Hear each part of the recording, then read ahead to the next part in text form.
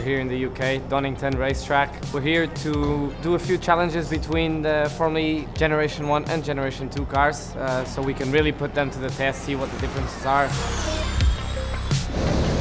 think the drag races were one of the coolest challenges, but also an eye-opener for us to actually see the difference with both cars on track, Generation 1, Generation 2 at the same time, side by side, to actually feel the differences between the two cars, and you can clearly see Generation 2 is a huge step forward.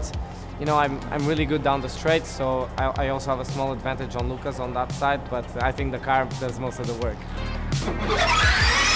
The step to Generation 2 was huge. So everything in Generation 2 is better. It's safer, it's quicker, the battery practically doubled the capacity inside. So all the steps have been improved. The difference of Generation 1 and 2 is about in lap time between 3 and 5%, which represents about 2 seconds every 60 seconds. So if the lap is 1 minute, you can expect a 2-second difference. That for us is huge. The car has 25% more power, 25% more torque, has a much better aero efficiency, has much less drag, has an intelligent brake-by-wire system that help us to modify the braking systems according to how the regen plays out. A lot of technical improvements that will make the car much faster, and I'm sure the much more tricky and the racing much better than it has been before. Lots of downforce. In terms of performance, you know, there's a lot of things that come together that make this car so much better, nicer to drive. We have better tires. We've done a step forwards there. The whole dynamics and mechanical side of the car is also a step forwards. All the center of gravity is lower. We've got more power. We've got more range.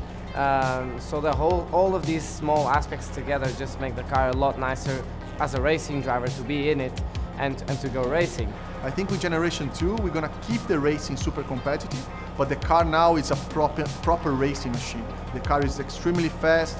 In the tight circuits that we race, it's going to be extremely interesting how you position the car, how the racing is going to play out. With 2 levels of power, the braking distance also shifts. It's going to be a whole new world of different technique you have to evolve to keep yourself competitive in the Formula E field. The Generation 1 car has always been fun to drive as well, but just because it was so hard, you know, to get on top of all of the systems, everything was so new for us, for the teams, for the drivers. So you see the drivers making a lot of mistakes, going wide, locking up, spinning, hitting walls, and now everyone has a lot more knowledge of it.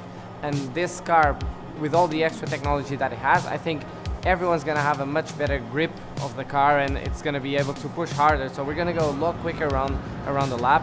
And everything's going to be more natural for us racing drivers. I think the main challenge we're going to have in Season 5 will be how quickly you can adapt to these new rules, the new racing, the new technologies. Because, of course, we have plenty of test days with the car.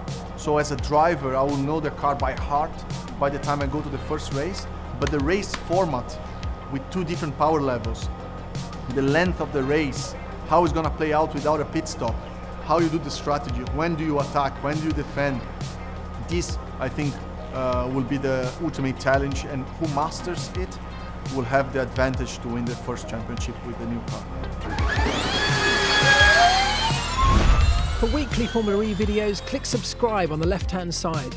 To watch the next one, click the icon in the centre, and remember to hit the like button and leave your comments down below.